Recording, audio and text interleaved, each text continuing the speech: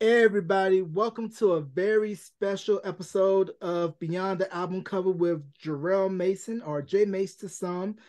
This episode is really special to me because I have family on this episode. We're going to talk about life, home ownership, and everything else in between. I have my cousins, Bryson Daniels out of the DMV, Phylicia Lockhart out of Texas, and my good friend, classmate out of Florida. Ship me a public sub, if you will, Miss Taneshia Burroughs. Welcome, y'all, to the podcast. How you guys doing? Good, Good. How are good. you? Yeah, man, it was just crazy that we were all sitting and talking before we were coming on this recording about how a lot of things have changed since we all seen each other, and how for myself, Tanisha, and Phylicia, next year it'll be 20 years since we graduated high school. So what's crazy about that?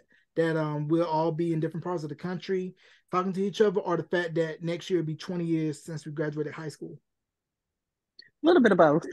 Yes. I'm, I didn't even think about it. Time flies when you're having more fun. I literally did not think about it until you said it. Isn't that crazy? I know, Yep. right? I'm just thinking Yep. of how old y'all Wow. Man, you getting up there too. Don't worry, that gray is coming. That gray is Oh my coming. gosh. Don't worry about it. I was kind of shocked when I saw my first strand in my beard and on my arm, but I was like, embrace the gray. And of course, you Yeah. got to get your shaving stuff to try to shave a couple of years off. But still, age come with wisdom. So let's go ahead and let's jump it right on off. All of us have ties to the 252 area, Gaston, Halifax County, Northampton County, and the surrounding areas. Can we all talk about how special that area is to us, and just seeing the economic developments that's been taking place in that area? Well, I know now where the old Interstate Inn is, they're going to build a Fairfield Inns and Suites. Weldon, they have a distillery down there. So they're doing a lot of things to revitalize downtown Weldon and the surrounding areas. So let's just talk about that, and anybody can take this question if they will. Well, Go ahead. okay. So first and foremost, this is long overdue. There's, between if you're on 95, between Roanoke Rapids and Rocky Mount, you have hardly anything, and between, I would say, Petersburg and Roanoke Rapids, you have nothing. So, revitalizing this area and the things that we've seen over the last 10, 20 years, it has been great. But the one thing that I would personally like to see more of is the support of the local businesses from the locals. Everyone to go to McDonald's. Everybody goes to McDonald's in this world. But how many people go to the mom and pop shops? So, while we're supporting the revitalization and, bridging a gap from old to new, we do have to make sure that we take care of these small businesses and local businesses in the area so that, the large corporations won't come and take it over. Great. Excuse me, totally agree. And you made a great point when you said, the mom and pop shops. It's crazy that you mentioned that because as I've gotten older and as I continue to gain that wisdom, I understand. And as a Black owner myself, small business owner, to say the least, it's important to support those who are trying to grow. I think you could do a little bit of both. I myself personally, I'll go and I'll spend whatever I feel like I can spend that I've earned that I can spend, but I'll also support those who are small, upcoming, and things like that, especially because I am that person. So I think you made a really, really good point when it's, bridging the gap overall opposed to the old and the new. But I think overall, I think they're doing some incredible things down there. I'm not too happy with the infrastructure piece as far as the unhealthy of what they're bringing to the 252, because again, we've seen different things now. When we were growing up, our parents and our older great grandparents and things of that nature, they had farms. We raised all of our food, but the unhealthy piece is what concerns me the most of in regards to the restaurants that they've chosen to put there when you just think about it strategically. But the wine dispensary, that's pretty cool. But yeah, I just don't like the health piece of it, the aspect of the restaurant choice and no whole foods, wholesome things to make sure that we can continue to thrive in that area. I think is critical. But overall, it's a good look. Phylicia? No, I agree. The health choices could be a lot better for the area. Yeah. Yeah, I totally agree. I'm just agreeing with Taneshia there. Yeah. Yeah, and I definitely agree with what everybody's saying because, like you mentioned, Taneshia, how our grandparents, great grandparents had farms, and it pretty much went from farm to table. You Onto the knew what table. you were Yeah. eating. You knew where Absolutely. your bacon, your sausage, your vegetables were coming from because it was growing up right in that garden, all natural, no chemtrails. Look up chemtrails if you know what I'm talking about. And just how you may see a Family Dollar or Dollar General on every corner, but not see like a Whole Food or a produce stand, because you can remember riding down past the bridge going into Runner Rapids past the paper mill, you will see that produce stand on that right side of the road having fruits, vegetables, healthier options. But now everybody's all about quick. I don't have time to cook. Let me just go get some Mickey D's, Burger King, Wendy's, McDonald's, or somewhere off of the avenue and call it a day. So you just got to be conscious about your intent and about what it is that you want to have seen in your community. Because if you look at our area in the 252, textiles was really the big economic boom back in the day, because if you can recall, there were a boatload of textile mills when we were growing up, and how you could graduate high school on a Friday, get on at the textile mill by Monday, work that job for 20 plus years, have a good pension, good life for yourself. And when NATO came in and moved those jobs overseas, that's when everything started to go downhill. Because I don't know if you all know this, the movie Norma Ray that Sally Field did about the mill worker who started a union at the paper mill, that was actually based on the J.P. Stevens paper mill in Running Rapids. Wow. No way. That's crazy. Yeah. I've never heard that. Yeah, so here's the crazy thing. My granddaddy, he used to work at that paper mill as a machine operator. And the lady that started the union, she grew up in Runner Rapids, and I think she went to community college in Alamance County and was living out there before she passed away. So it's just crazy how that our area pretty much has a stronghold within agriculture, and we're still seeing that being shared to this day. Shout out to Jay Tillery and I was Jamal just about Garner to of say that. Black Cotton, keeping that alive. They're Third doing a great generation job. farmer, and just really just making sure that we know the legacy of what comes from that soil, and how, while cotton on the outside of some people may bring negative connotations of how we think about the South, that they're taking it and turning it into a positive. And if you go to Vans.com, you can go get those black cotton t-shirts. I got Absolutely. Yes. I mean, I've had Jay's fixtures. He and Jamal, I think, are phenomenal what they're doing with the community there. And I think it was a brilliant idea of how Jay turned pressure into diamonds. I mean, he went to school.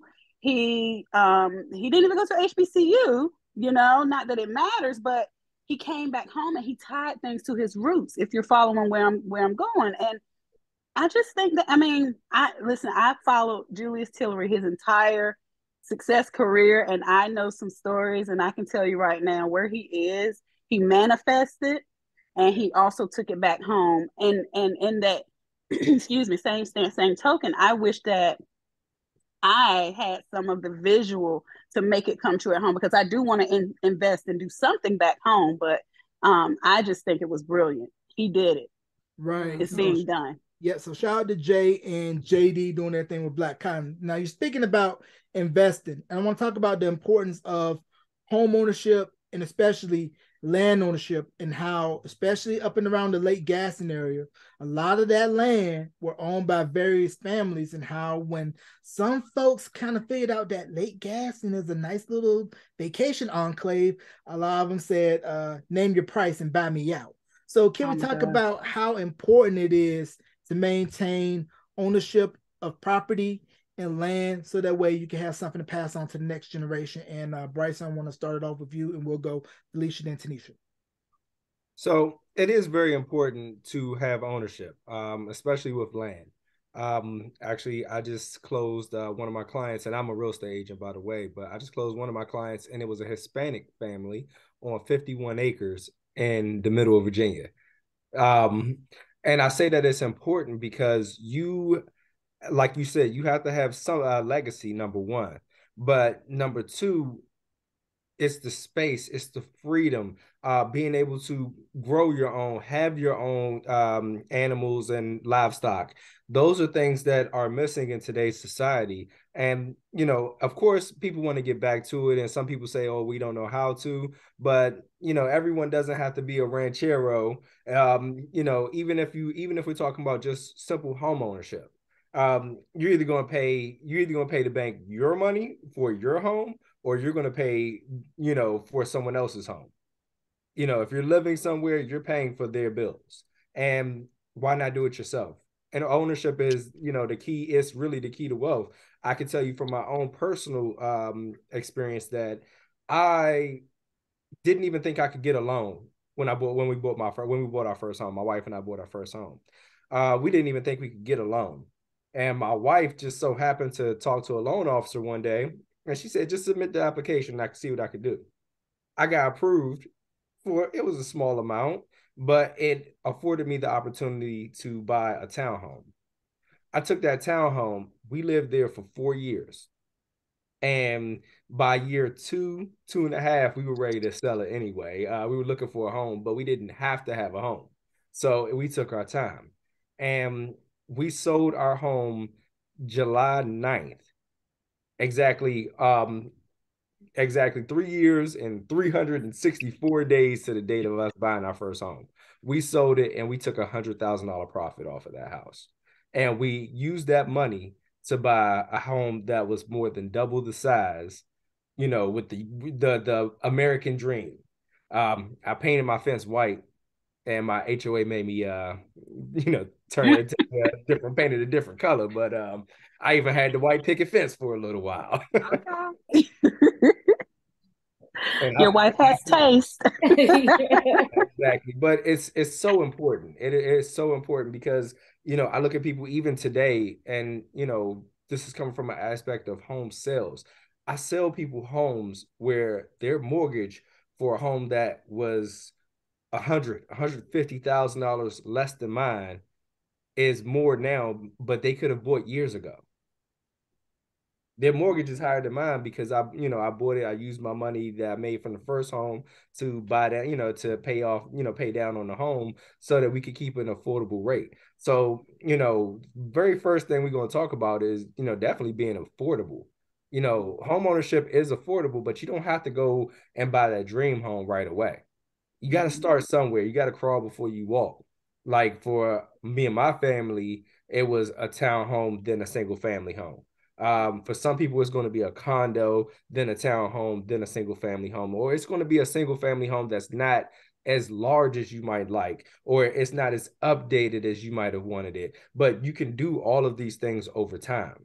You can update the kitchen, you can update the bathrooms, you could change the floors and all those kind of things. So, you know, don't try to jump out there and reach for the stars in the beginning. You know, start with what you can afford and move up over time. Mm-hmm. That's very good. So for me, I'm with you on that. I chose to buy a single family home. I was looking at a townhome. It was a little bit closer to Houston, right? But as I kept looking, right, I'm like going further and further out, because the further out you go, the bigger you can build or buy or whatever. And I chose a new build, but I chose it in a brand new community. So my house is one of the first 10 houses built. And now it's like hundreds of houses. But I did it because I knew that the value of my house would increase, right? And then I could one day sell it, right? And then do things like go home and buy, you know, a house or whatever, and kind of get into the real estate. But I really did want to build wealth, and I wanted to do it not later, but now. And so that was really the motivation behind me purchasing a home. But I think there's so much freedom in having a home. Like, one of the joys of my first year being here has been gardening. And it's not that I'm such a great gardener, but I'll read I have a Chinese family here, so they help me. They're like, oh, the mom, she's like, don't do this, do that. She tells me everything to do. And it is healthier, but it's also just freeing. I enjoy it. I don't have to worry about neighbors, anybody. It's very quiet. And it's just something that I'm just like, man, I wish I would have did this 10 years ago, because it is so peaceful and you don't have to worry about a landlord. Okay, yeah, you got HOAs. I do, but that's not that bad either. So I do think it's important. I just think that there's a level of freedom that you can't imagine when you become a homeowner or a landowner or whatever. Yeah. Let me ask you a question about that. Yeah. Now, you said you were one of the first, you were one of the first people to move into your neighborhood. And real quick, can you talk about how when you signed your paperwork and the price of what you paid versus the last homes or what's being built right now? Oh, I mean, you don't have to go into your prices, but the gap. Oh, there is a gap. Like, even the longer I waited to make a decision, there were changes in the numbers. And I mean, like, I knew it was a good deal because I'm like, it's a brand new development. And that was in September of 2021 is when I kind of made the deal and was like, okay, I want you to build my home, chose my lot, all that type stuff.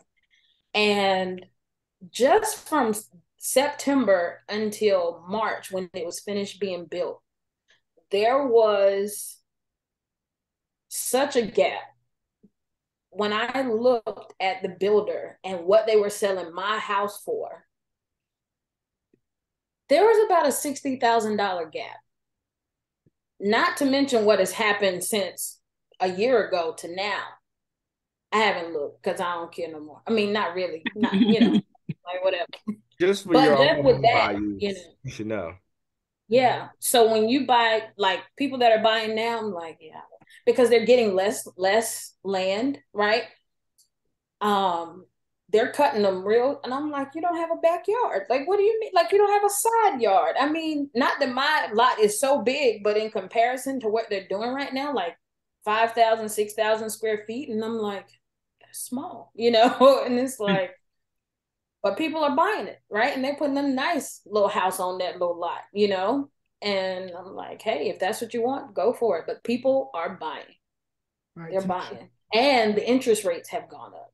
Mm. Yeah. Oh, great stories, guys. Great insight, great perspectives. But I'm gonna tell y'all a funny story. I actually had no intentions of buying here in Florida. I repeat. Jarrell, Phylicia, I'm so free-spirited, so outspoken, just me. When my visions are so big. Like, I don't plan on working past 55. I don't. I'm not. And so I just think, and I don't intend on retiring in the States. I want to retire because I have like property in Dominican Republic. I travel a lot. So I look here, right? I look at the bigger picture. So I say that to say, when I moved from Northern Virginia, I moved to Southern Virginia. And my story was quite different because our family house was technically there for me. And all my dad wanted me to do was come back to Virginia and I would have a house. And I'm like, no, I'm living life, So funny how God works. I ended up back at home.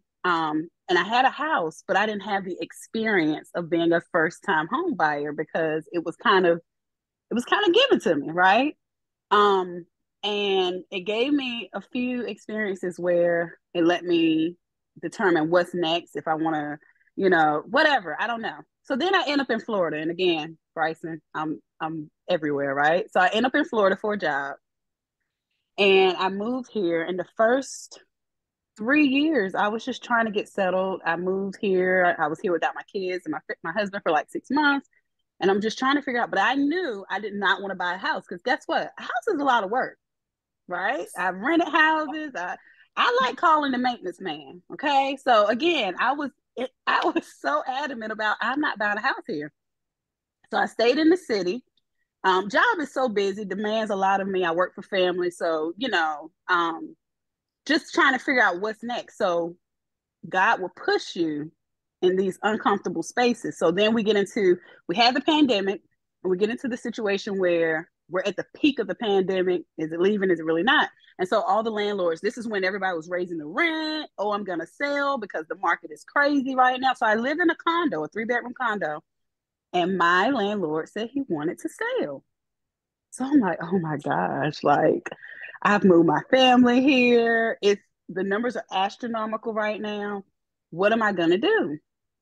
So I tend to be kind of financially literate.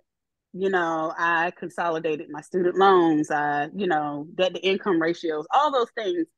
So I didn't really have to do a first time home buyers program. So, okay, the landlord's selling. We're in the middle of a pandemic. Savings are halfway gone. What am I going to do? I literally called the bank, y'all, and I was approved. Like, I called the bank, and so now what? Like, I'm actually having to do the work. When the house was given to me and the opportunity to buy it and it be mine, I didn't have to do any hard work. So now it gets really real. And where I moved is 45 minutes north of West Palm because the houses start at like $500,000. I'm like, I'm not giving anybody $500,000 for I don't care how much money I make. I'm just not doing it. I moved up north, but I have a college friend from undergrad that stays here. And where I moved a year prior to, she and I visited this place, the same city I'm in right now. And I was like, oh, well, it's kind of far. I don't know. Again, I didn't even want to buy. She's looking to buy. She's looking to move, in a different direction for her family. Oh, no, I don't know. Still trying to survey the area. So again, fast forward a year later, the landlord's selling. I get approved.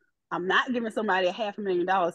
Did I fail to mention, that's for a 3-bedroom, maybe a bonus room. It's not even, home we're used to a single family being 4-bedroom, 2 minimum. Down here, a single family home is considered 3-bedroom, 2. So I'm like, okay, so now you want me to give somebody $500,000 for a house. I have 3 kids. We come from a 4-bedroom, so on and so forth. So just dilemma. But I said it has to be destined because I'm in this moment. And so I come back to the city that me and my friend had visited a year prior to. And my house, guys, was $100K more than hers was within a year for 300 square feet less. Right. And that's okay. It wasn't the fact that I didn't move when she moved, because everybody's time is everybody's time. Everybody's reasons are different. But that just goes into the generational wealth piece. Sometimes it's not our plan. Sometimes it's universal. You know what I mean? I was mad though. So now I'm mad. I'm like, oh my God, I'm about to pay $100K more. I'm already mad because a single family home based on what we're used to is not a single family home here. I wasn't gonna buy, and I'm about to pay $100K more. So my experience was very different. I started out with a 3.5% interest rate because I did new build. I failed to mention that. And by the time I bought, they gave me a year time, and they took a full year with my good friends because, again, pandemic, materials, things like that. They were finished with my house, guys, like 4 or 5 months early. So I'm like, oh my God, and my interest rate went up ridiculously because, you can't lock the interest rate in until, every bank is different. But with me, it was 3 months prior to closing. And so I was faced with a lot of adversity, but again, I know it's destined. And because it was too easy, I literally, I woke up the next morning and they approved me. So, okay, adversities, whatever. And I pushed through. And I feel like now, although I didn't want to buy here, Florida is not a bad place to buy a house. Hello. I mean, I'm just saying, because it's going to make the money. I don't intend on being here. I just want to be here until my kids graduate because I do want me a high rise in the city, somewhere in the next 4 years. But again, it's all about the experience. It's all about the generational wealth, especially if you have kids or nieces or nephews or whomever that you would like to pass these things down to. And it's about educating yourself. One thing people can't take from you is knowledge. And that's why I have a plan. My husband and I have a plan 4 years from now to, and this is not telling my blessings. I have goals. Like 4 years from now, I know that I need to ask for a certain type of paint. Okay. I know that, I need this amount of money put aside. I know that if the interest rate goes from 3 to 5 or 3 to 6, I need to wait a little longer. Forget it. Take all bets off, whatever. But I'd say invest in yourself. The best investment you can make is investing in yourself. If you could do it one time, you could do it again, and always have a goal. Dream bigger, because even when I purchase in 3 to 4 years to come, I don't need a 4 or 5 bedroom house. I'll take me a 2 bedroom, something overlooking the city, but it's mine, and when I leave here, I'm going to make some money from it, and that's just the way it is. Bryson, you said you sold and got 100K profit. Great, I'm just not going to sell it in general unless I just get tired of it. But if I still move out of the States, I have a house in Florida. It's yours, and that's something that no one can ever take away from you. So right, it kind of reminds me of what my grandma used to say, is like you always got somewhere to come home to, because that house, my grandparents' house, was the family house where when a lot of folks would come into town to see family, you got a spot to crash, to stay the night, and your bedroom was so-and-so's room when they would come visit for the summer. Just keeping that in the family. And how, for me, my journey into home ownership was crazy, because coming out here to New Mexico, I got an apartment for the first time. It was a little studio, $565 a month, all utilities included. But hey, it was just me. I didn't need to be all decked out.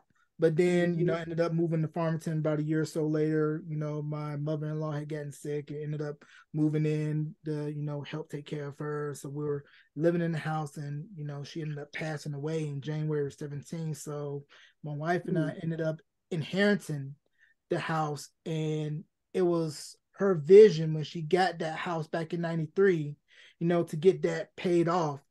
She had some starts and stops along the way, but, thankfully this past summer, my wife and I were able to pay the house off, have no house payment, and, just really live out to fruition Benny Jewel Sanderson's dream of being that homeowner and saying that this is mine. Can't nobody take it. And, hopefully it's our goal, Crystal and I, that we can have our son, Isaiah, be able to pass that on to him and say, hey, no matter where you go in this world, at least you can come here and lay your head.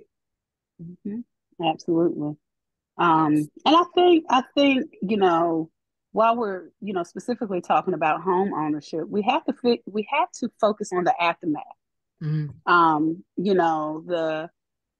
It's all glitz and glamour, like you heard me say. I was prepared to buy a house, and I kind of knew, because I'm nosy / I kind of read, things like that. I knew that consolidating loans would be like a plus. Someday I knew I would do it, but I just wasn't pressed. But it's also so critical that we focus on the aftermath. And one of the things I would suggest when you're talking about home ownership, and you're in there because it's yours, you got the key. That doesn't mean I'm approved, because mind you guys, you got to stay here along the process, especially if you're building. Doesn't matter if you're building or not. Between the time you close and the time, you initially decide you're going to buy, you have to stay at a top tier level, and you should even thereafter. It's where I think we want to go.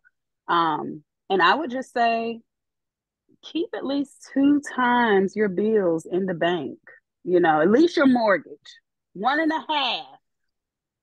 So go ahead, Bryson, because there's a rule of thumb. There's a rule of thumb here. How? So first and foremost, your mortgage, and then this is just a rule of thumb. Everyone's situation is different, but your mortgage should not go over 30% of your gross your net income. Oh, I like that. Yeah. That's number one. Number two, you should always have at the very least 6 months of savings. So for easy math, let's say your mortgage is $1,000 a month, bills are $500. You should definitely keep enough money in there so that you should be able to pay everything off in the event of losing your job, or paying for having a timely payment, Also, there's this thing called an emergency fund or the rainy day fund. The average rainy day in America costs any homeowner anywhere between $1,000 to $1,500 at one time. So therefore, if you have no other savings, you should at least have, enough for that mortgage and enough for that rainy day. Your water heater goes out. And actually, before we even say that, let's talk about some things. Let's talk about some acronyms here, or even some words, and create a glossary real quick. First things first, you have a down payment that you sometimes have to make, especially in new construction.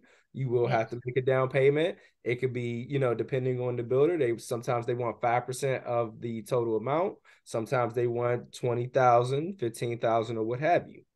And if you're buying a resale, you have a down payment. If you're getting an FHA loan, which is a Farmers and Housing Administration loan, that's going to be 3.5% that you're putting down. Yes, there are grants. Yes, there are programs that can help you with that, but it's what it is. That's what you're going to put down. If you're getting a conventional loan, it's either going to be 5%, which is your traditional, or 3%, which is a different loan if you have a higher credit score. VA loan. If you are a veteran or you're active duty, you can use a VA loan. They pay 100% of the down payment, and it's backed by the Veteran Administration. And then you lastly have your USDA loan.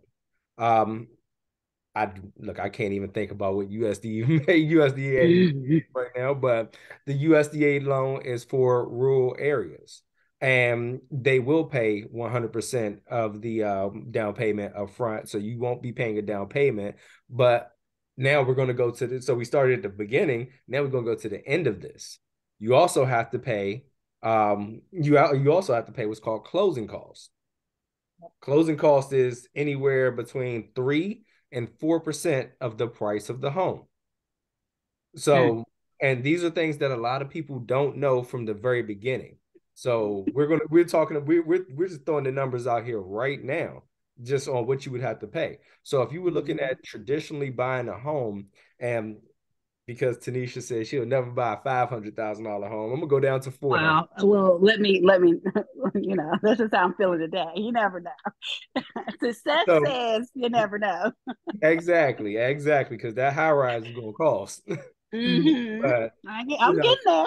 if you're looking at buying a $400,000 home, if you were going the traditional route and all the money was coming out of your pocket, you should easily expect to pay $20,000. Yeah. So, home ownership is great, but yes, there is a sacrifice involved. There is a time of saving, or, you do have to put away. You should not be spending anything unless you're on new construction. New construction is a lot different because of the timelines. You still shouldn't be spending and going on the exact, those great trips and all that, can't be going to Cancun and, doing it big and everything. But, the rule of thumb is don't spend anything over $400 outside of your normal spending. Because you are going to get your credit check ran multiple times. Your lender is going to go look at your bank account randomly. Yes, randomly. And then just know that 1 week before closing, within that week before closing, they're going to run your credit one more time just to make sure. There have been situations where people haven't been able to buy a house because they finance furniture.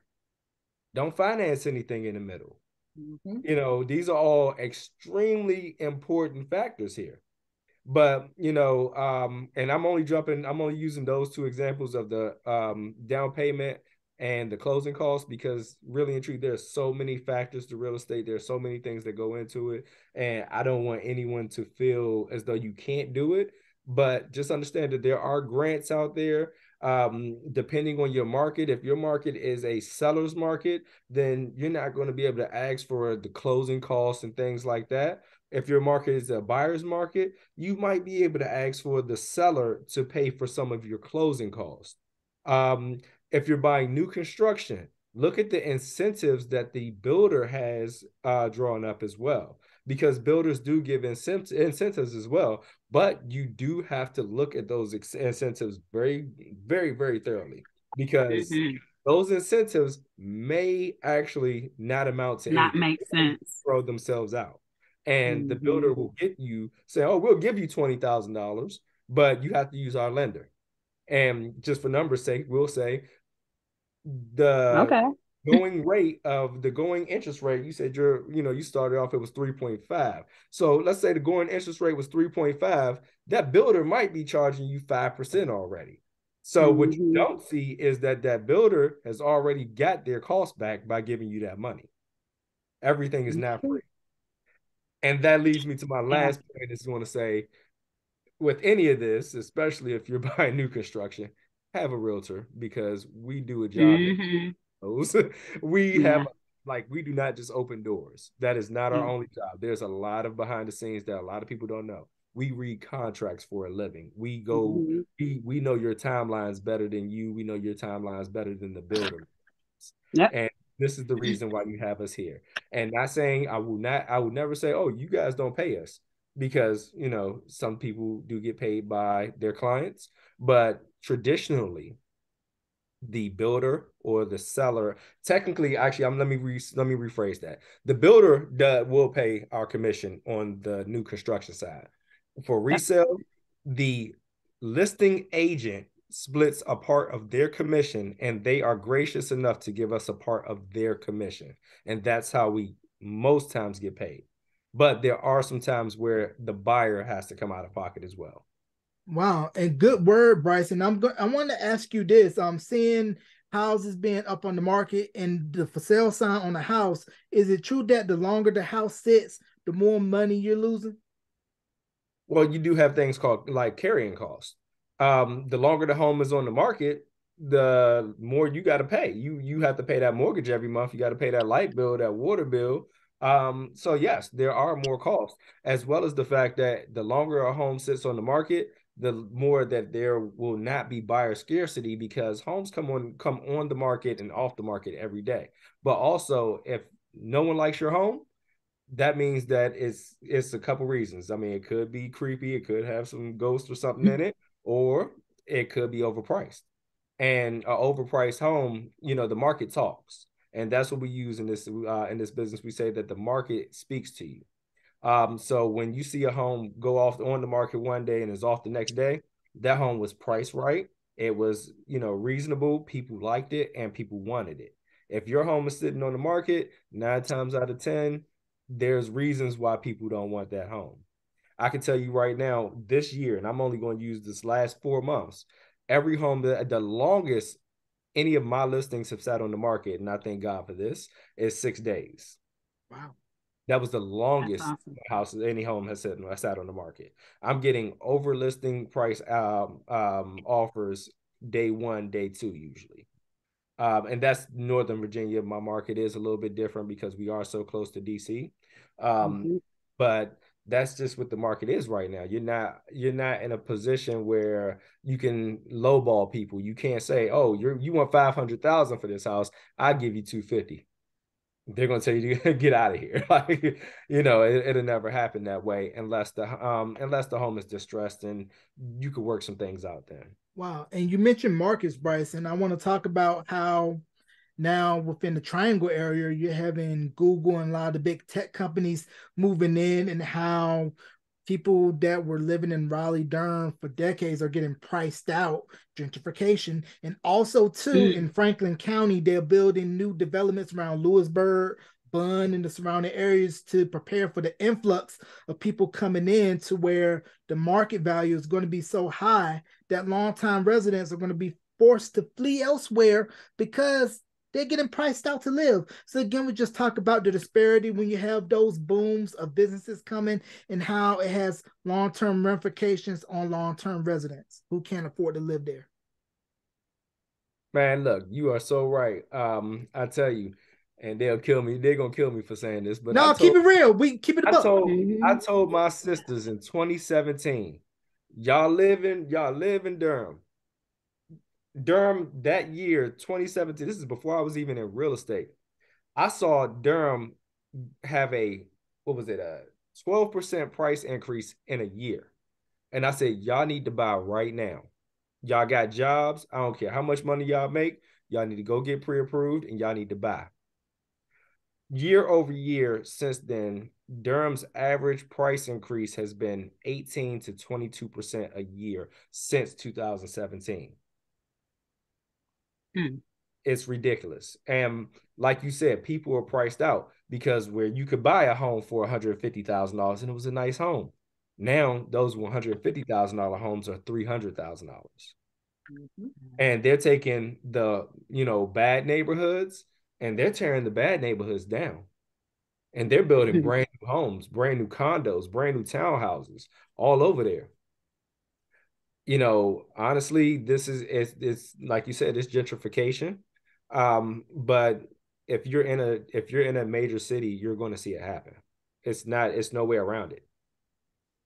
Yeah, man. It seems like they're tearing out the Black Air Force One energy and putting the Birkenstock rainbow energy in there, the Whole Food energy in there, where you see people walking dogs, mowing lawns, saying, "Hi, John, how are you? Oh, it's safe to live there. Oh, didn't that used to be Downs Homes? Or didn't that used to be that townhouse right by that club where all the Element used to be hanging out at? It's a different type of Element. And no, I'm not talking about medicinal lever." Yeah. I would say get in while you can. If you can. I think if is so important. And I would say if you can afford it, be a part of that greatness. Just make those smart decisions and don't sell yourself short. But if you can get in because it's tricky. That's why we're here trying to educate you. But if you are privy, to being able to afford and move into a home and make those conscious, wise decisions thereafter, before and after. If you could do it before, you should be able to do it after, because if purchasing a home doesn't teach you anything else, it should teach you discipline. Yes. And I feel like if you can do it prior to, meaning going through the actual process to buy and actually get the keys now, because you got to get the keys, you have to get the keys, then, I think after would be, it's going to be challenging because it's going to be new. And then anything is new can be challenging. Even when you bought around the second time, right, Bryson? It was still challenging. But if you can do it, it's a form of strength. I think it's the best way to describe it. And it's worth it though. It's yours. Nobody can take it from you. And that's what I come from. Those are the roots that I think we all can speak to. May have been your immediate family or someone you related to, or even close friends. People own land at home. Like my family, they own. If I if I go to my family house in Akanichinet, right in Jackson, some people may be familiar. It's funny to a lot of people, and I probably didn't like it the most growing up just because of where it was. But now I go home, that's a peace of mind. I can shoot my guns when I go down there. It's intriguing and it's enticing to me to have someone come ask us, can they hunt on our land? And so it's rewarding, but you probably won't understand until you're in a mature peace of mind or place in life to appreciate it. And one thing about it is something that no one can ever take away from you. And it's crazy that we talk about generational wealth because there are going to be indifferences, especially if it's hereditary generational wealth. And I'm speaking on this from a personal aspect, the same property, and they'll fight. But my thing is, why sell it to somebody else? If you follow what I'm saying, like why give this is something that we will always have. And it's like knowledge. They can't take it away from you. And my dad told me a funny story when we were going in the last time I was at home, and there were like pine trees, because on my road there weren't any pine trees. There weren't trees at all. It was just open field. Our land, might I add, but but it was open fields, but they were like little plots with pine trees.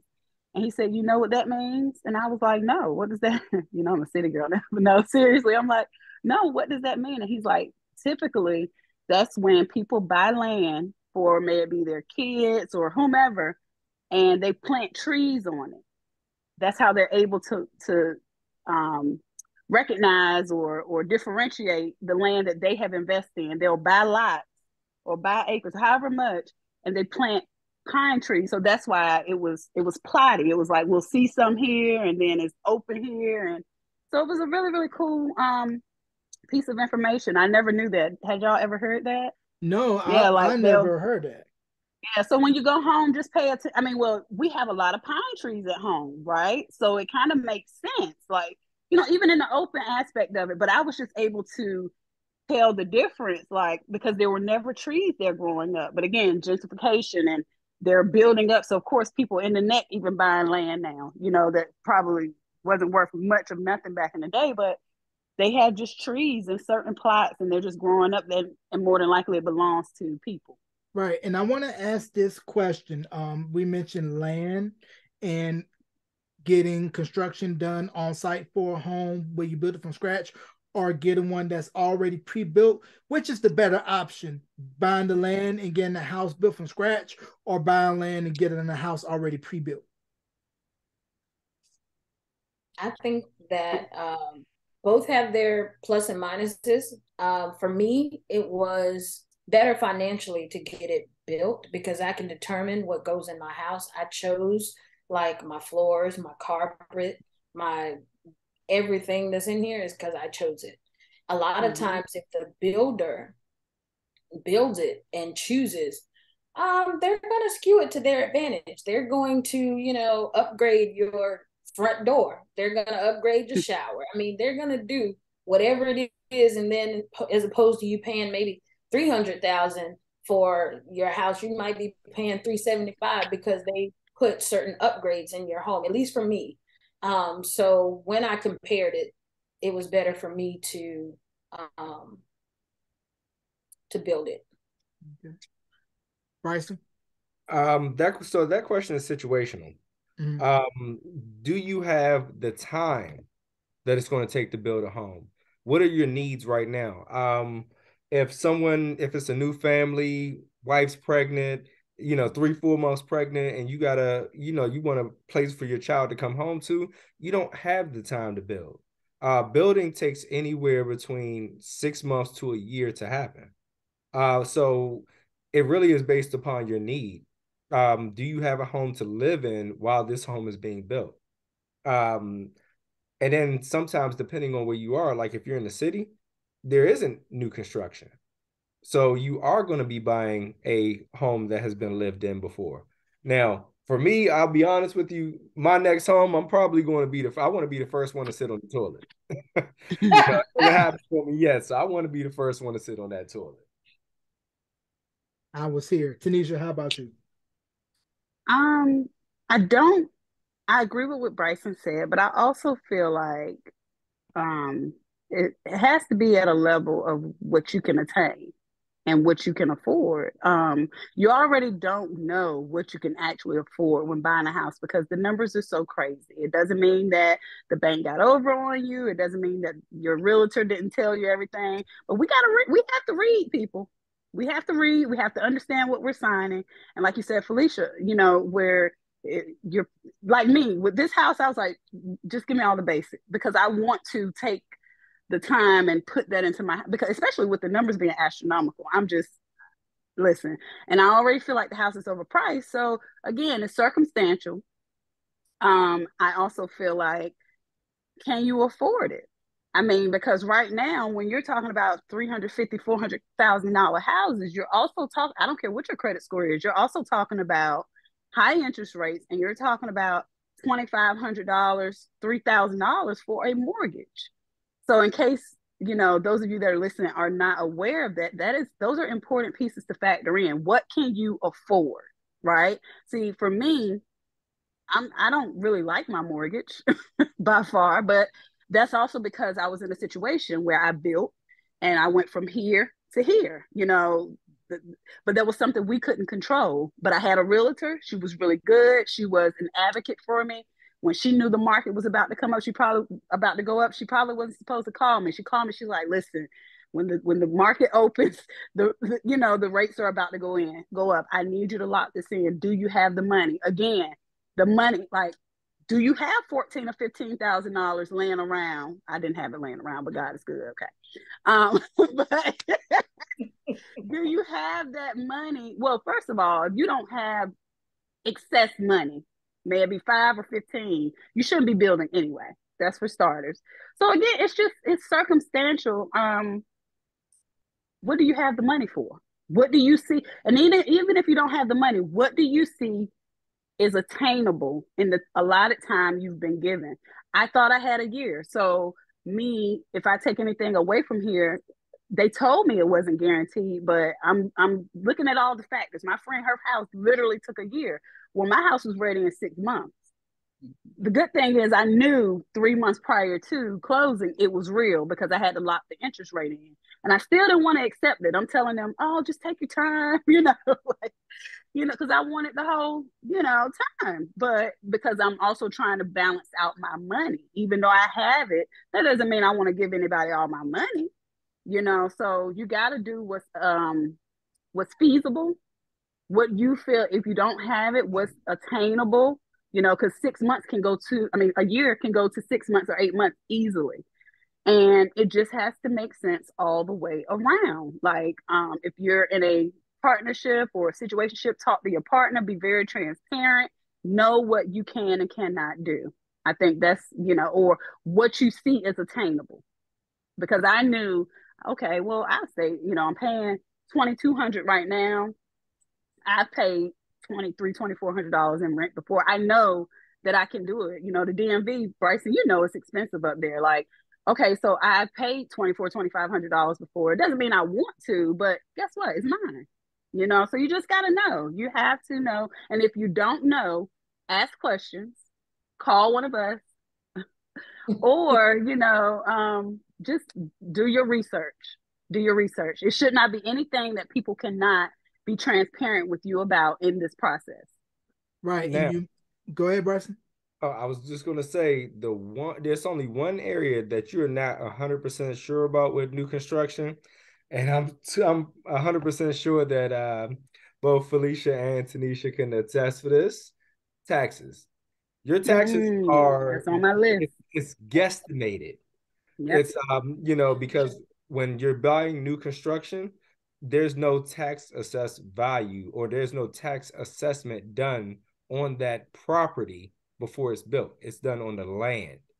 So therefore, within your first year, you're going to get a tax bill, which your lender should already kind of project what it could be, but they might not be 100% accurate.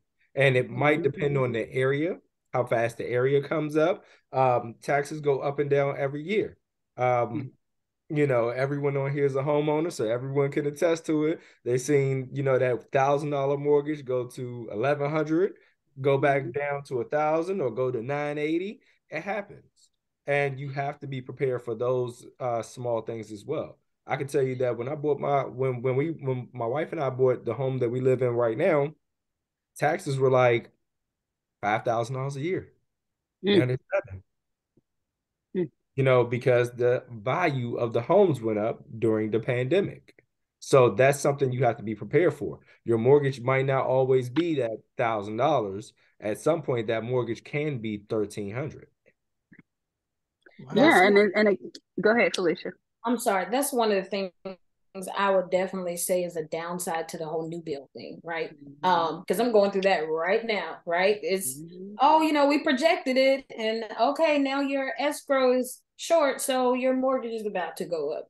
And I'm like, okay, I knew it was coming. Like they said it could happen, and it's happening, right? And you do have to be ready for that, because that's one of those things that I have written down here, that you do have to think about the mortgage, what it could be. It could go up, it could go down.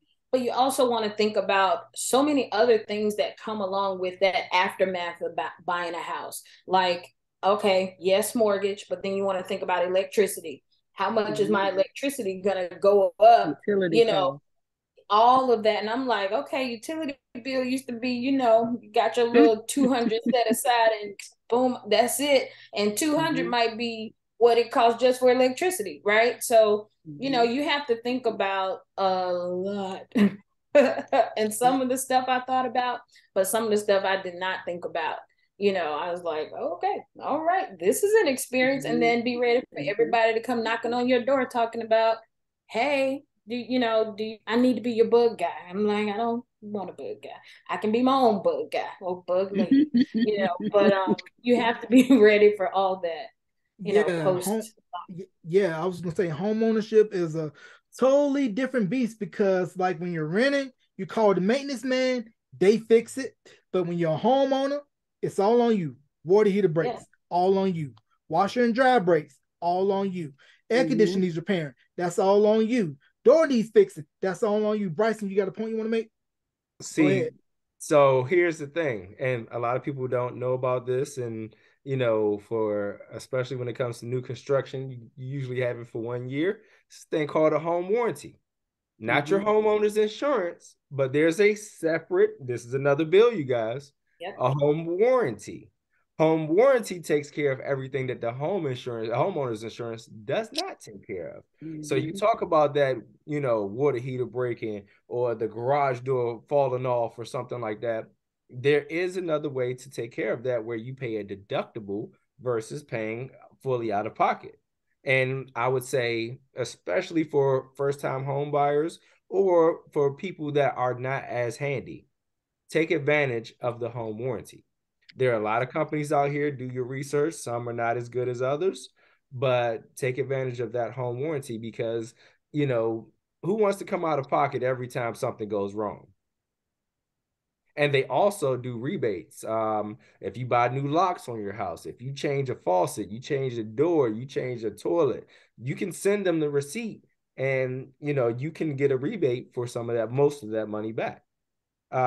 So again, we go back to not only the knowledge of what's out there for you, but read the benefits as well. A lot of people have these benefits and don't use them. Oh man, yeah, we're definitely giving you the keys here today, but I want to switch gears real quick and talk about North Carolina for all the wrong reasons, and you know where I'm going. Rocky Mount, North Carolina made national news. Thank God Northampton Halifax County wasn't up there, but there was a student at Rocky Mount High School. She went and put hands on a substitute teacher after the substitute teacher took her phone because the phone was being a disturbance in the classroom. Now, the young girl found out real quick that playing on Ricky mode was totally different when you play all Madden, and she got the all Madden beat down. Now, how back in our day, our parents, grandparents, whoever raised us, said, friends, you family, bet not better. Bet, I'm country today. You bet not go up to the teacher, because we had some teachers that had that yardstick at the ready. And if that yardstick didn't work, you went to the principal's office and you got that board of correction. Yeah, I did not want that yardstick. I tell you that. I never had either. I was one of those kids that was like, I know you didn't get sent out of class, Jarrell. I know you didn't get sent out of class, Jarrell. Scariest, bravest person you ever want to meet. Scary and brave. No.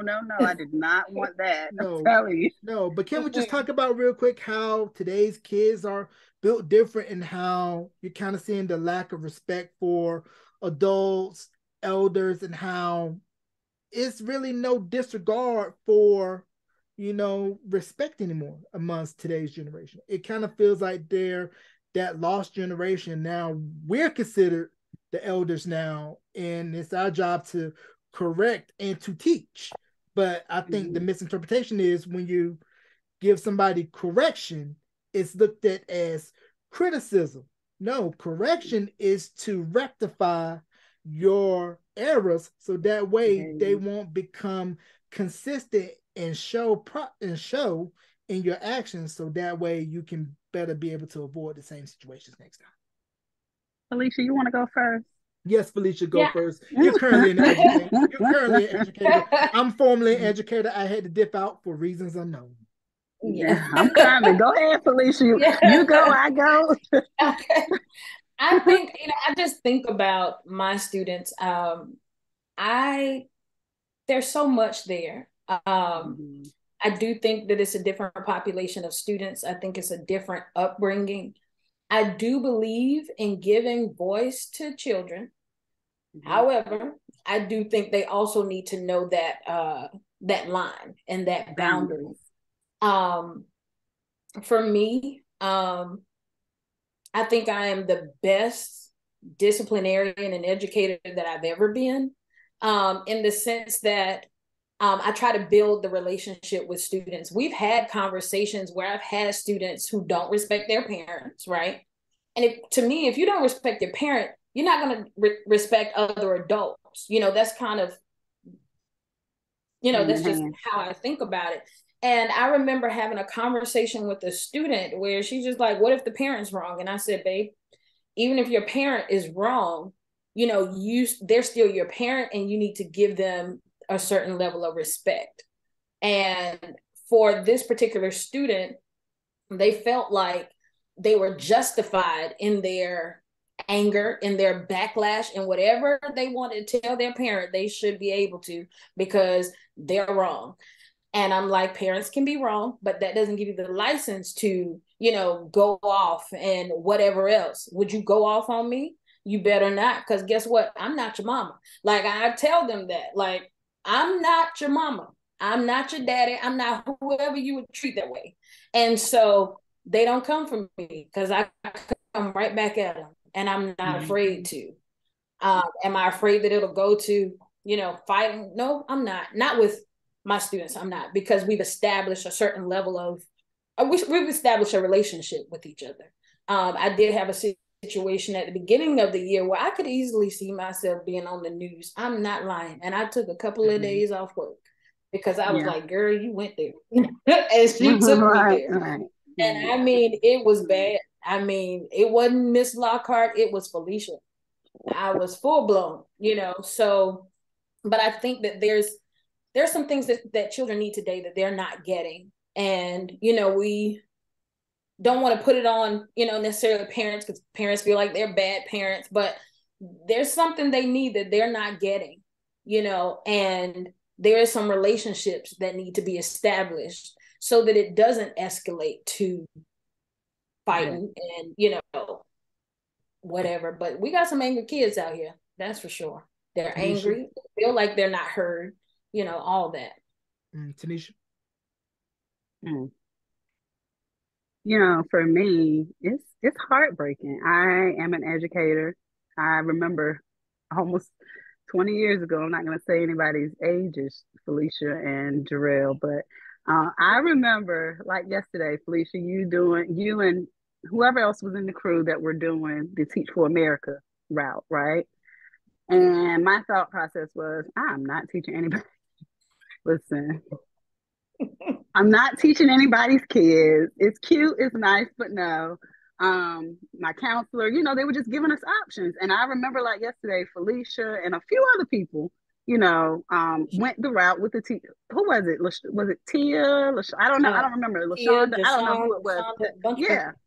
So it was a lot of people that were doing it. And I was just like, that's just not my calling. Like, I'm not doing it. And so I get to college, and what I was majoring in, I think it was psychology at the time. I was like, this teacher is mad weird. I'm not doing that either. Like, and so I ended up going into the teaching sector. So here I am, right? And I was in education for about 15 years, because I started in college. I did daycare. I started at the bottom, pre-K, infant. So I know the ins and outs from every level. I did majority of my teaching in elementary sector, but I'm licensed to teach elementary ed, middle school English, and high school business tech. And I just feel like, piggybacking off of what you say, Phylicia, it's obviously about establishing boundaries. It's about establishing those relationships, but not just with the kids. My approach was different as an educator. I need to talk to your parents. I know that it's a different generation. I even have a 7-year-old, and even though I'm old school, that's I believe in treating people the way I want to be treated. And what's in me is just in me. I'm an old school educator. And so the society is different. You have a lot of kids having kids. But then I said, well, I was young when I had my daughter in college. I really couldn't use that as an excuse. It's just a different time that we're in. I think morals and values and ethics are out the window. the world is kind of erupted by drugs, bad leaders, and the kids are suffering, right? So it's just one of those things where you have to have a relationship with the kids. You have to have a relationship with the parents. I had this thing where if you're disrupting my class, I stop right there and I call your parents, because I feel like if you're disrupting me, we're going to stop and we're going to call mom and dad. And so now everybody's disrupted. And you just have to have certain strategies that work. And you have to know you will not step to Miss Underdo, now Mrs. Burroughs, but you will not. We're not doing that, because I might just hug you, seriously, like, because they're not getting the upbringing that we did as children. And that's not to knock anyone's parenting, but again, it's a different day. Kids are raising kids, and even with them may not being raised the way that we were raised or brought up, I feel like the kids are resentful. They are influenced by society. They have a lot more access to things that we didn't have. And so it's kind of hard to shelter your kids. They're feeling insecure because they feel like, I see it on social media. This is how it's supposed to be because I see it there. I mean, even us as adults, like I see girls that get body work done, and all these, and I'm like, maybe, but mine would be for enhancement because but I'm secure. But as we age again, you see it, and it's like, well, I can do that too. So I think it's just a numerous things. You don't want to blame the parents. And where I was going with that is that, yes, it's a different upbringing. It's a different era. But what if that parent is also doing the best that they can? Right. And then, because you can do the best that you can and your child will still go here. You're going left and they're going right. So I think that we just have to stay prayed up in, wherever higher God or whatever faith you believe in, continue to be the best that you can be for those that look up to you, because these kids are hurting, and they are, I think COVID, come on guys, we've never experienced anything like this. And like my baby girl, she did kindergarten online. She's hurting right now. So it's numerous things that are going on. I think that if you're an educator, just do the best that you can do.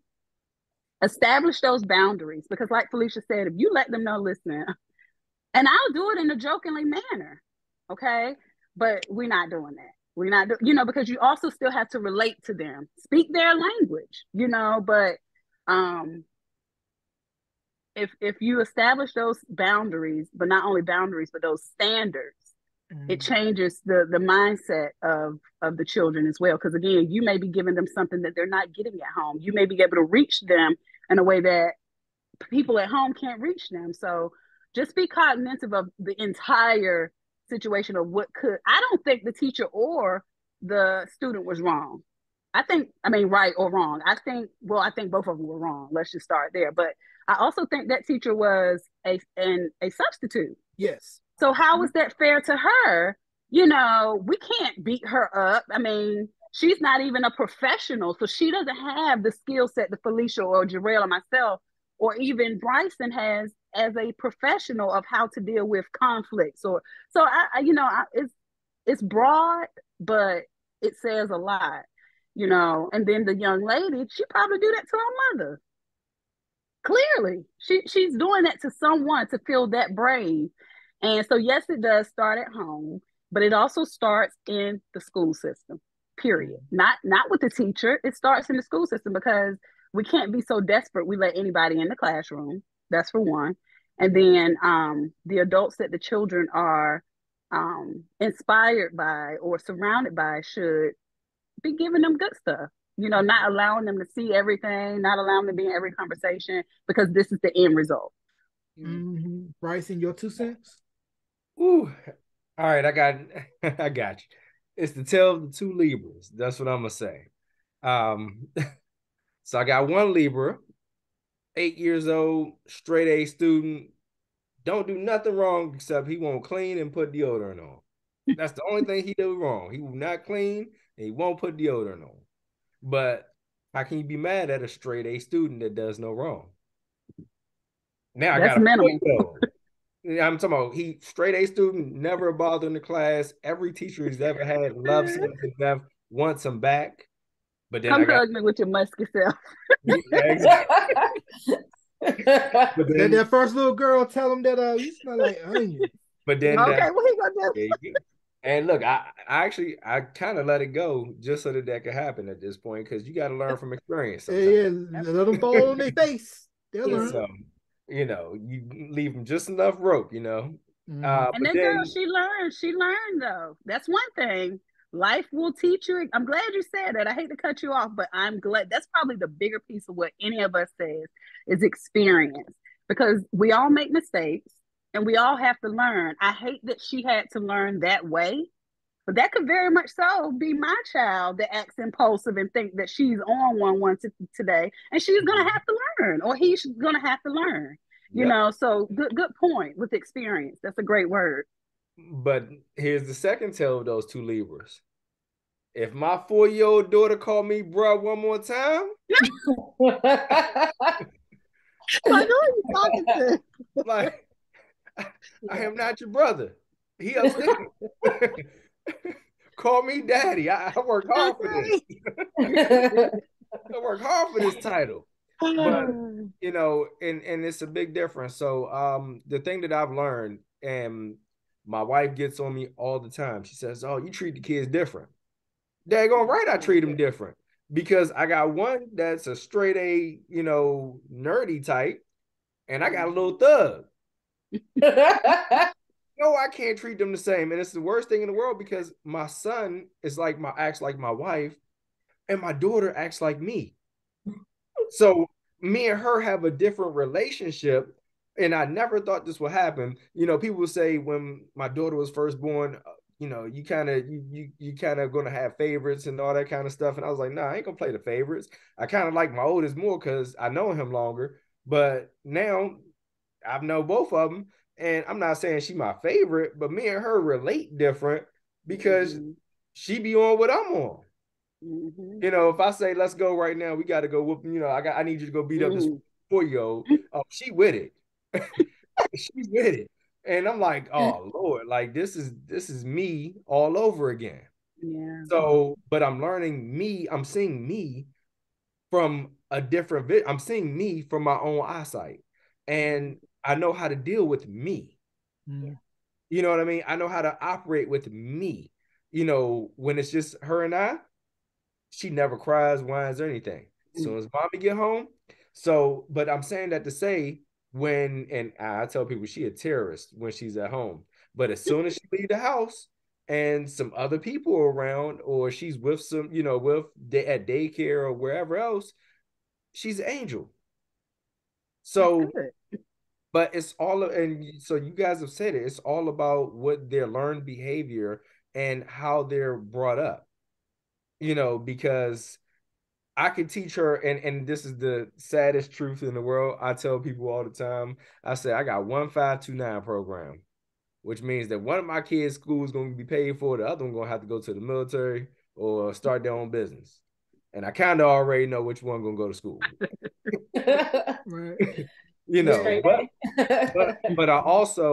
what I do is I understand that, so I embrace where my kids are.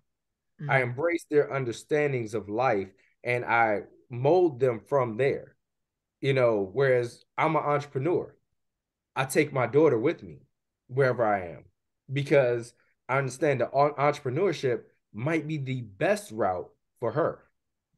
Whereas, or like I said, even the military, that might actually get her right. I tell people, I wish I would have went to the military sometime, but I understand that I have one child that's probably destined today, just from today's aspect, he's probably destined to be behind someone's desk as a CEO, CFO, or somewhere like that. But I have another one that she ain't made to work for we gonna look, when she gets to the age where she can work, she gonna have to work for me, and me and her gonna fight. I'm gonna fire her every other day. But it's a good thing. Yeah, and I cultivate that. So we're planting seeds now for the future, and I feel like that's what that's where a lot of parents miss that mark. Understanding their kids. understanding their kids. My son was getting banned off of Roblox. He was getting suspended off Roblox to the point where he got banned. I had to create a whole new email address for this boy at 5 and 6 years old because he was hacking. Oh And my God. I didn't know he was really doing it. I kept saying, I'm fighting for him. I'm emailing Roblox, admin at Roblox or whatever.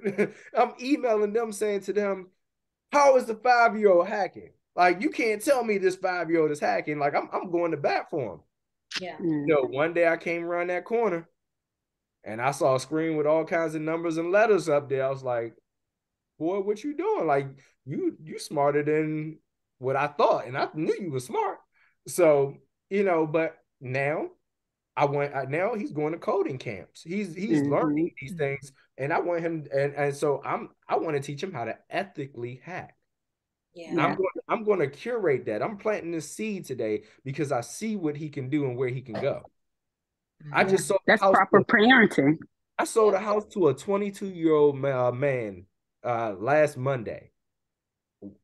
$550,000 to a 22-year-old man. That man makes over $250,000 a year at 22 years old. Why can't my son do that? Absolutely. Right. Yeah. And you have to speak life into them because, again, but I'm going to play devil's advocate, right? We can do all of that and they'll still stand up at a teacher and fight a teacher. So then what do you do? You know, is there anything we can really do other than life experiences? Now, you better know not to do that as a proper parent or as a proper parenting technique.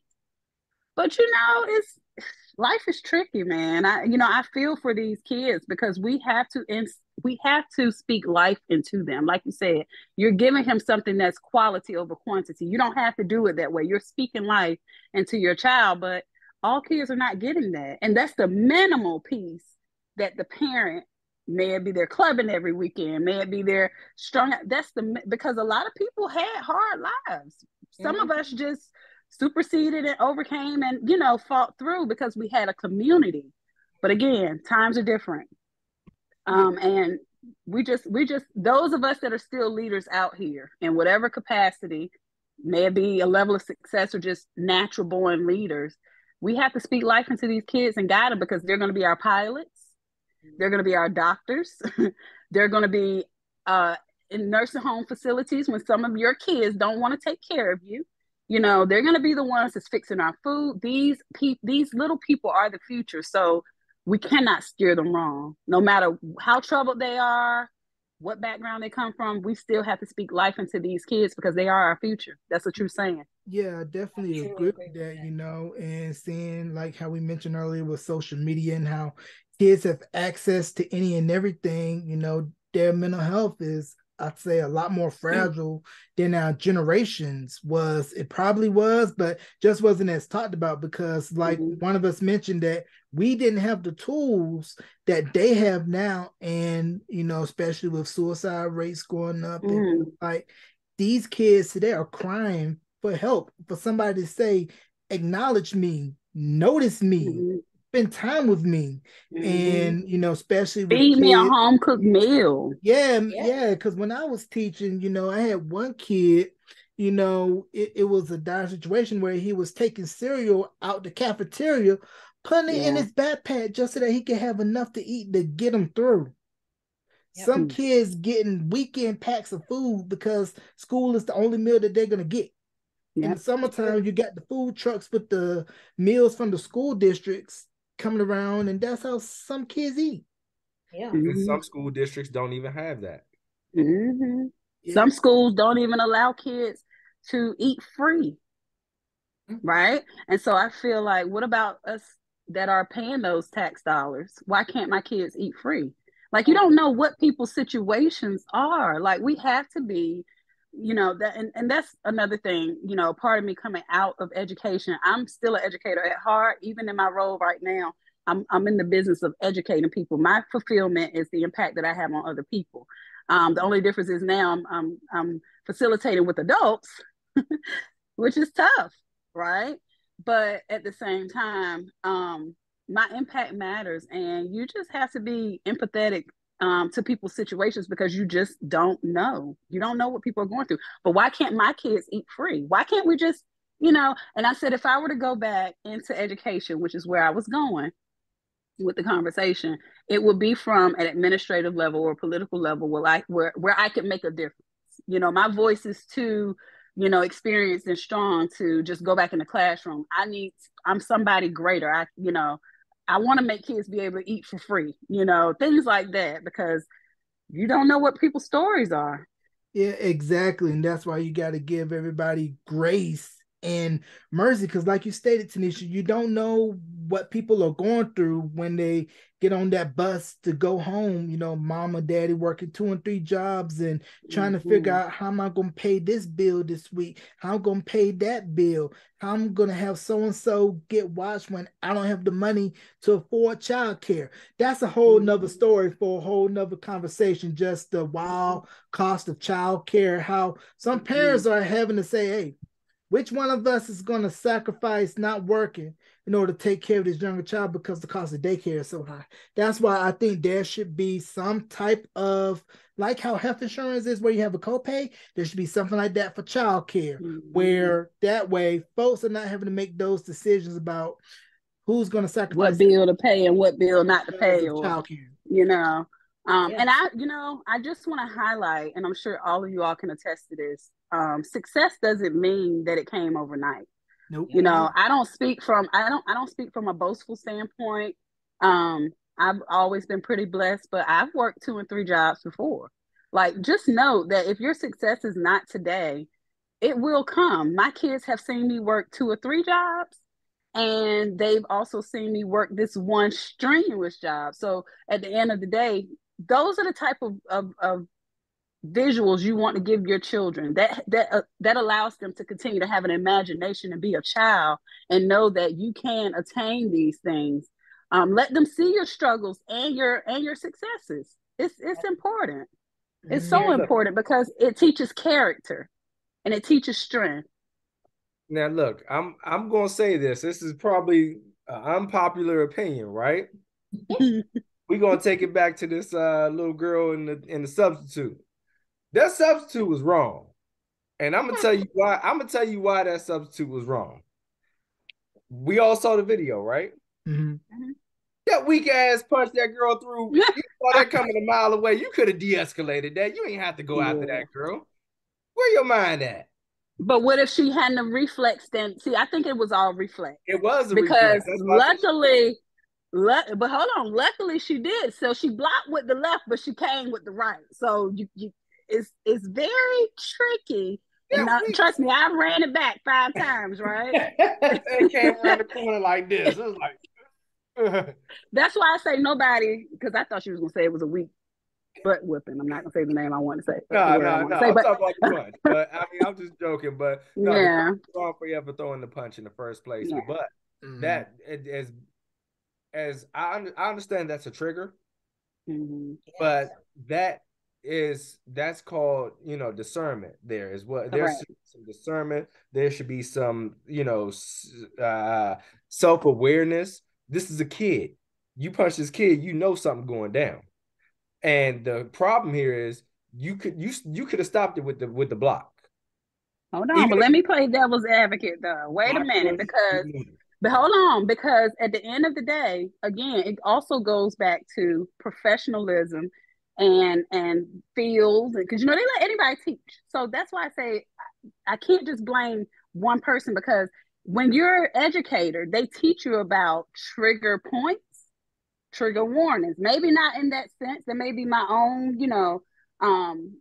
saying, but I believe in trigger points and trigger warnings. And as you become an experienced or professional educator, even as substitutes, they should have this, where they teach you the trigger points and the trigger. Your trigger points, and you can identify the trigger warnings. The trigger warning was when she was aggressive. I seen the lady on the phone, things like that, but she's not an expert. An expert is going to go out. I'm not getting on the phone calling anybody. I know this is a trigger warning, and it's going to push my trigger points. So let me walk outside and get somebody else, or I'm not even going to get on the phone. But again, that comes with experience. And even if you don't have however many years of teaching, you have some type of training, just like they make you do CPR training for certain, it's mandatory. That's something they should do, like basic training for the classroom for subs. Phylicia, you want to add something? I was gonna say I agree with that. I don't think we're giving this sub enough, like, not credit, but like, yeah, it's a sub. Like, I'm sorry, I haven't, even the training that you're talking about, Taneshia, like, I didn't receive that type of training. Because I feel but you have professionalism though. You've attained those years of professionalism, and so again, that's why I said, excuse me, it may be my own saying and my own way of living based on my expertise. But what I'm saying is, as a professional, you have learned that these are trigger warnings. Let me do this before there's a trigger point and I react. Yeah. So you would have handled it differently, even though there's not a specific training. You know, I think it would be great, but that substitute, she just came to make her day pay. I mean, because even after, you know, in between, I've subbed. You know, I actually subbed at high school to see if I wanted to go into that sector. You know, but I think that with years of experience and with professional training, those things become second nature. And I think she doesn't have, I feel that we don't have enough, she doesn't have enough training or expertise to even crucify her. I mean, I blame the school system. Luckily, they have some type of law in Nashville County that says if someone's coming to you, then you have the right to. So she may be okay, right? Yeah. You know, you have the right to defend yourself or something. Y'all need to read that. I did see that on the news clip or something. It was something to the magnitude where if you feel offended or threatened or something, part of my verbiage, but you do have the ability to defend yourself. You feel attacked, you know, so she may be okay. Again, learning experience, proper placement in the workplace is so critical from higher low levels. But we're so, the school system is so broken because they don't want to pay teachers. Let's start there. I think we missed that when we were talking about parenting, when we were talking about upbringing, when we were talking about everything else. We failed because everybody hasn't made our money, Phylicia or Jarrell or whatever. Everybody hasn't reached the peak of education. And I think that teachers are not inspired. They don't have it. There's nothing to drive them. Why would I, like, that's why if a student run up on me, okay, I'm serious, because they don't, I'm willing to risk it all. You paying me $40,000 to do more than teach. I'm now babysitting. I'm the counselor. And it's okay. And let alone if it's their passion or not. You know, what about those career seekers and changers? So it's just so many factors where we got to start at the top. Yeah, we got to start at the top. Yeah, I agree. And I want to shift to this last point before we get everybody up out of here.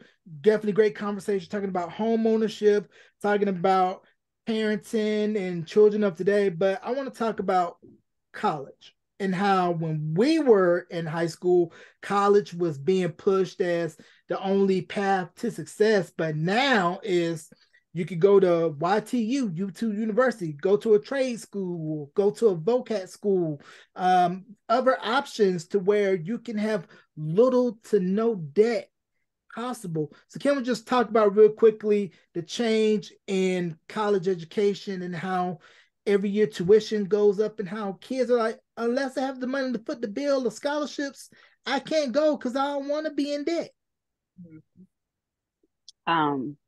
Maybe I should start. I'm sorry, go ahead, Taneshia. Go ahead. Y'all know I'm about to have 2 high schoolers, right? Hello, somebody, shoot me right now. Oh, wow.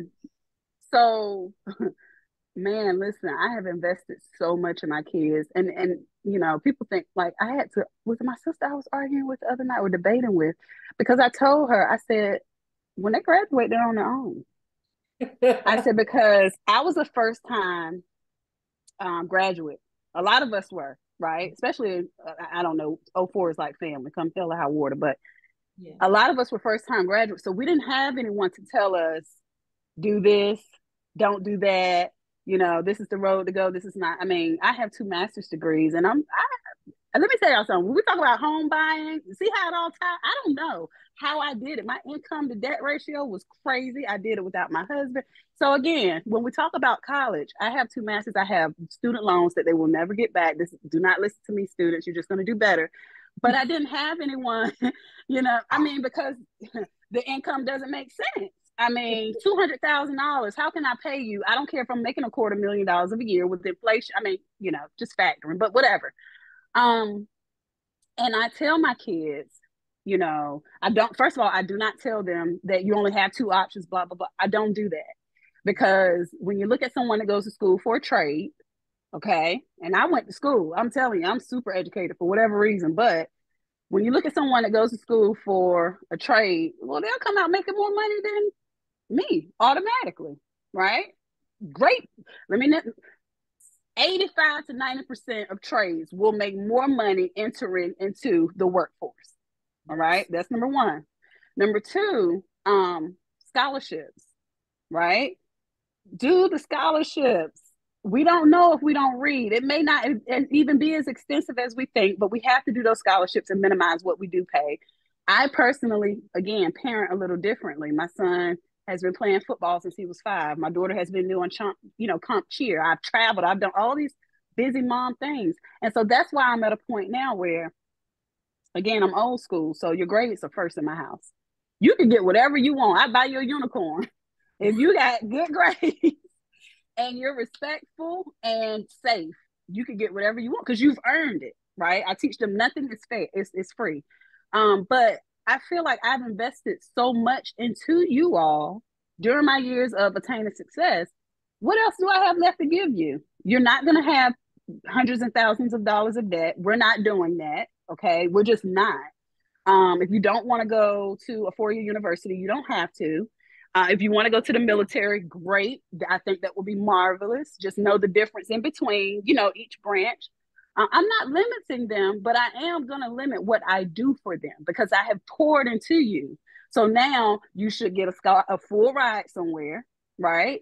If you're not getting a full ride somewhere, okay, I'm not going to say I'm not going to help you, but you don't have to go through the things that I went through because I'm teaching you how to do it differently. Now, again, we raise our kids and what they do is on them, but I don't have anything else to give. I paid monies. I've already invested in you. Now it's time for you to invest in yourself. If you need a little bit to help you or something like that, yeah, but you're not going to have all that debt. And there are so many more options out here. Like, we didn't have the chance to get an associate's degree in high school. They do. So guess what? Baby, I don't care if you winging it, you're going to get this associate. Okay. Oh, really? You can do a medical program while you're in school? Good, you're doing that too, right? So it's okay. What you like to do? I know they have some, but my point is, I'm hard, I'm firm, but I'm flexible. But it has to make sense. I'm not doing it. After this, 18, you're on your own. As long as you can find your way. After I've given you all the tools, I'll help you. Like my daughter, she's already talking about in-state, out-of-state tuition. So that's, again, the impact I made on her, where she already knows, like, my kids won't even let me help them with homework, y'all. Seriously. So sometimes it's a gift and a curse, but listen, I can't help my kids with homework. I'm not. I'm not going to be in debt for you and me too. Yeah. Right. So, and you don't have to be. That's the first thing. Parents these days do not co-sign. Yep. Say it again for the folks in the back. Do not co-sign on these loans. Yeah. No. First. Moving in the right direction, huh, Bryson? Like Destiny Child. No. Look, my wife about to come in the house, and I hope she here because she know the deal. My wife went to school. I didn't, so I went to college. Bowie State, BSU, but I didn't finish. I realized that it wasn't for me. So you're speaking from an educated aspect through college, the traditional route. I went the trade school route. So I have certifications in HVAC, building engineer, and all that. Now, truth be told, for a long time, I made more money than all of my peers. because of that. But at the exact same time, there is a ceiling at some point unless you're starting your own business. And that's where I had to learn. That was the differences that I had to learn, was that, okay, what am I going to do after this? So I always had a plan on where I was going to go with it. And my wife came in the house, so I can say that. I'm gonna say it now. Finally, she already knows that if we ever get to a place where she's terminally ill, we getting a divorce. I'm still love her for life, but I ain't paying her. I'm not paying her student loans back. That ain't my bill. We gonna run off on the plug. We gonna take this life insurance and we gonna put this money in the kid's name, but we ain't paying them bills.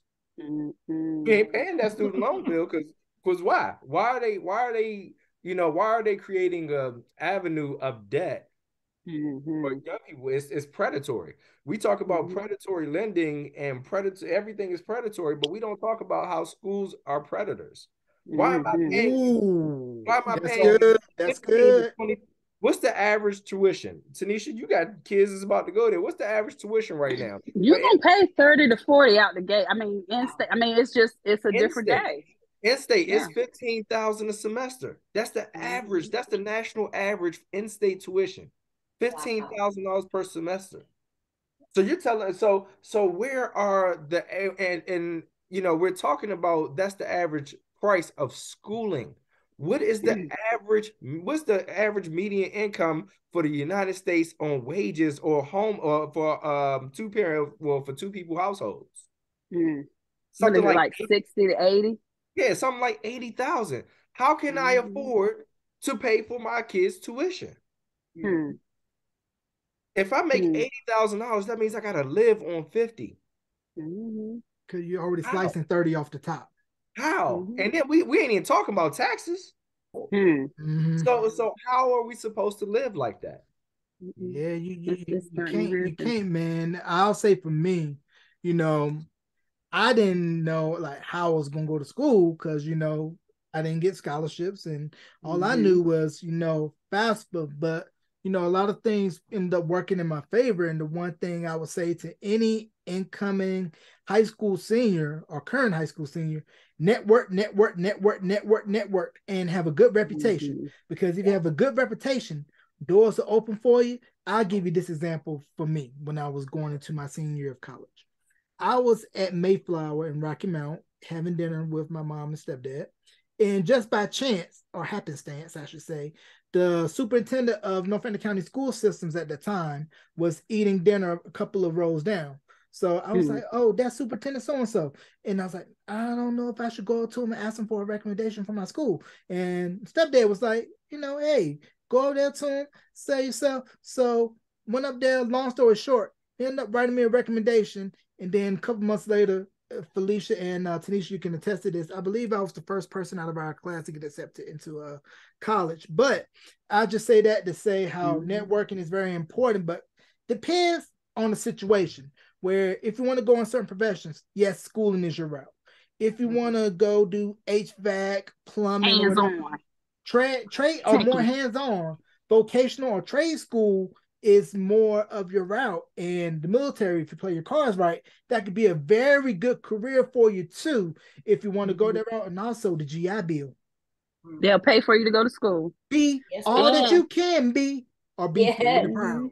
I mean, just different avenues. Go ahead, Phylicia. Go ahead, Phylicia. If I could, just listening to you guys and just thinking. Now, thankfully for me, I'm not gonna lie, I had scholarships. Thank God for the scholarships. And college ended up being some of the best years of my life. Do I think that it prepared me still for the workforce, for teaching, for the real world? I do not. I mean, that was a hard transition. Going from college to like the actual work, I'm like, I wasn't ready for this, right? But one of the things that I loved hearing you talk about, Taneshia, was saying, hey, at 18, you're on your own. I've given you the tools. And I think it's so important to teach kids how to think. The discussions we were having, Bryce, about, like, this don't make no sense. I mean, we're paying this amount of money per school.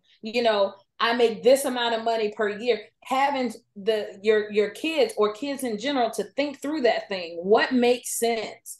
Like, I think that's so important, and teaching them how to dream. What life do I want? What steps do I need to take in order to get there? And finding out what's best. Who am I? What am I gifted at? What are my skills that I can bring to the table? I think for me, I learned my skills and my gifts after school. After school. Yeah, I didn't find out during, but I think it's important that students learn early to start what thinking. do I bring to the table? What am I good at? There's a book called What Color Is Your Parachute? And I bought it for some young kids. Their birthdays came up, and I wanted to give them something meaningful because they're in that high school age.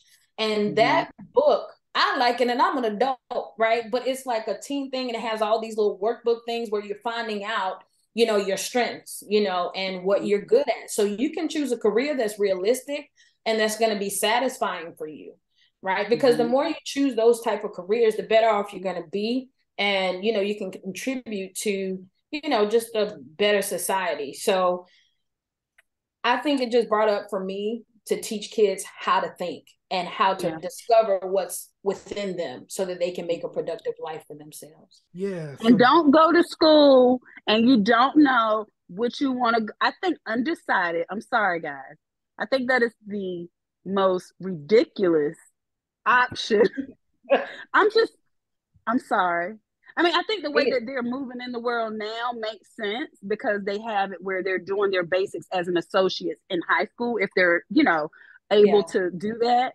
I think even if you're like super smart or mediocre, I think you should do it regardless because, right, we didn't all have perfect grades in college, you know, especially once you got.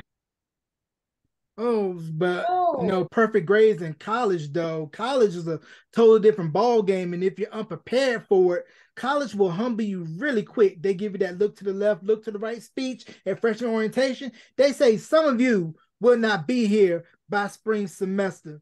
And I believe we have Taneshia back on with us. And I'm sorry, guys. It's technology. You know how that goes, but I'm back. So, you know, I just think that's the most ridiculous option of being undecided because it's like, why are you here? You know, and again, like you said, Phylicia, it starts with knowing who you are, what your skill sets are, and being ambitious because even though we probably had no clue where we were going, like, yeah, I'm so multifaceted. Like I have all type of degrees. I can do whatever. Never stop dreaming and do not limit yourself. But that starts with going to school and knowing that's a part of knowing your purpose. Okay.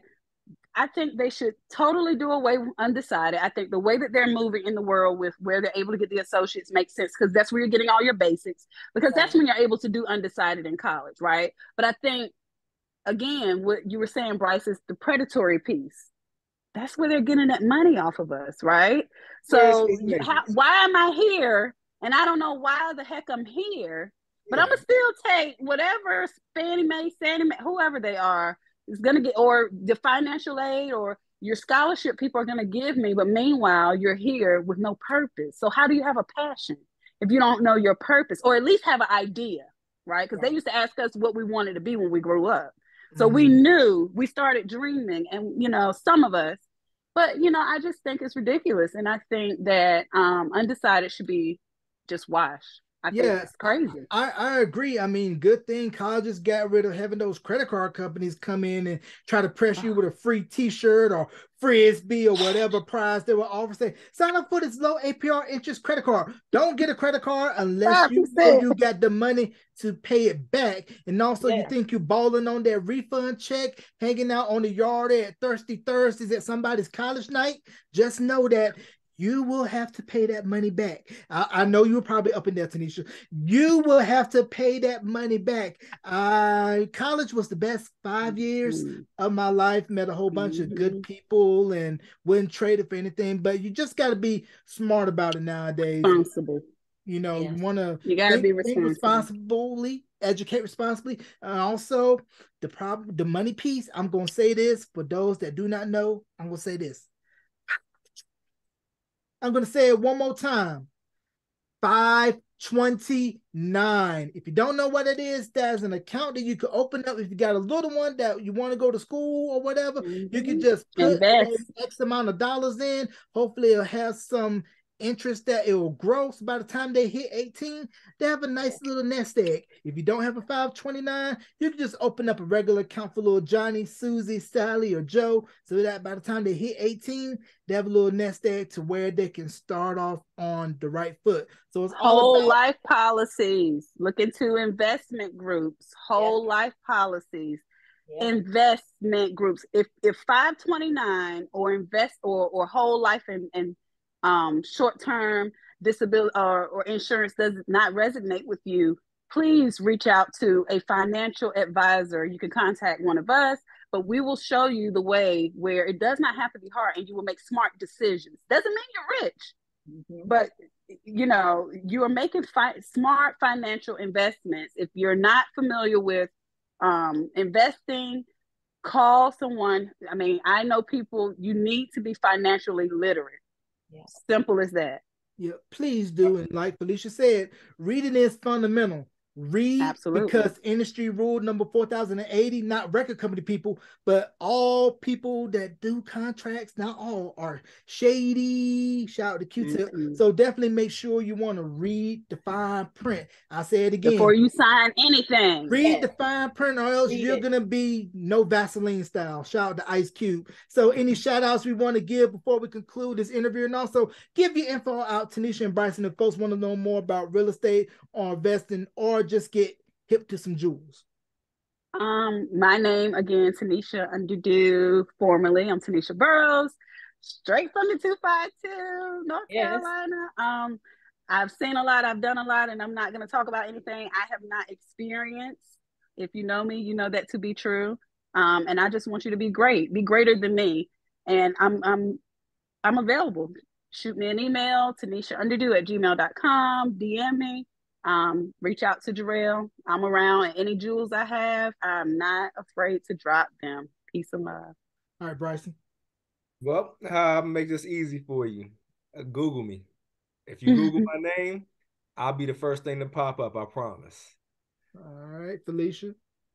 Well, for me, you can maybe Google me. I'm not sure that I'm the first. So Facebook me, feel free to, at Phylicia M. Lockhart. And yeah, I'm around.